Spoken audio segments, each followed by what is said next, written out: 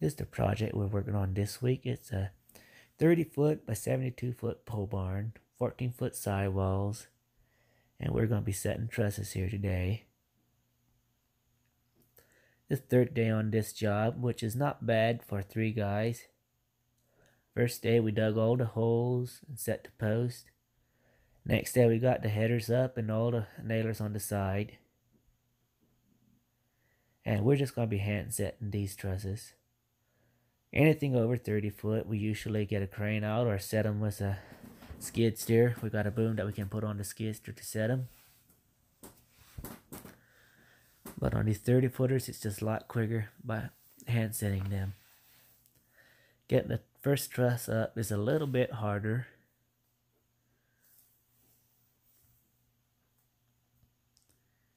And then what we're going to do here is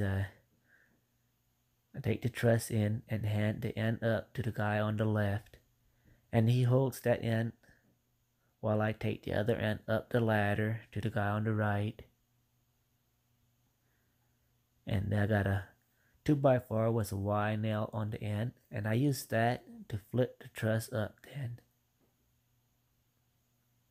The trusses are spaced every 4 foot, and it took us about an hour to hour and a half to set these trusses, which we had to put the spacers and the purlins on after that.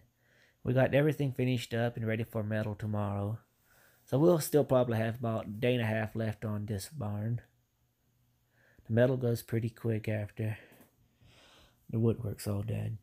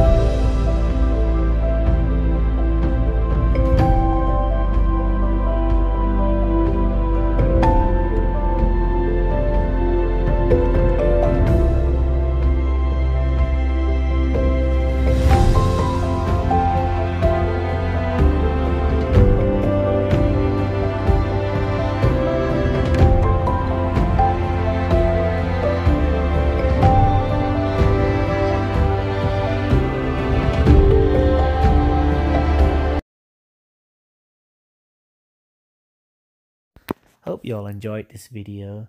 I'll be posting another video of us when we're doing the metal.